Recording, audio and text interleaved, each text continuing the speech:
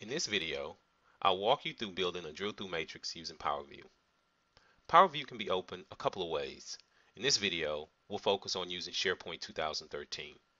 To get started, locate a connection to a cube or a tabular model that's been deployed out to SharePoint. Simply click that connection, and in a few short seconds, PowerView will open. Once PowerView is open, you will be presented with the field list. Locate the fields that you want to add to your matrix. In this example, I'll be using geography data.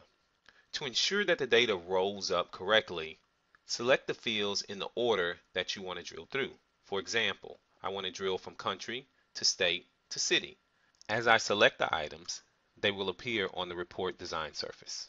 Next, select the additive value or measurable value that you'd like to display in your matrix. In this case, I'm going to choose reseller sales. Now what you'll notice here is that we have several repeatable values for country and province, and we don't have any subtotals. If we scroll to the bottom, we'll see a total for the entire table. The next step is we need to convert this table into a matrix. In the ribbon, ensure that design is selected and select matrix from the visualization section. Then you should notice that the repeatable values are removed and we have subtotals for each country and state grouping.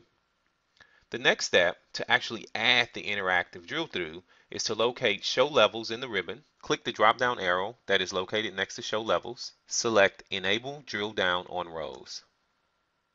Immediately you'll notice that the data is aggregated up to country. It's aggregated up to country because country is the first field displayed in my rows listing. Now, to actually perform the drill through, if I double click either country, for example, if I double click United States, you'll notice that now I'm displaying each state, and if I double click California, you'll see the cities within California. If I wanted to drill up, I simply click the up arrow, and now I'm drilling up. This can also be done with charts. To do so, select the drop down arrow in the visualization section, choose clustered bar charts. Immediately, the matrix will be converted into a bar chart. If I double click Canada, I'll drill down to the states within Canada, and if I double click Ontario, I'll drill down to the cities within Ontario. If I wanted to drill up, simply click the drill up arrow located at the top of the chart, and now I'm back up to the city level, and then I'll go back up to the country level. Thanks for watching the video. If you have any questions, please feel free to email me at pleblanc@sqllunch.com. Have a nice day.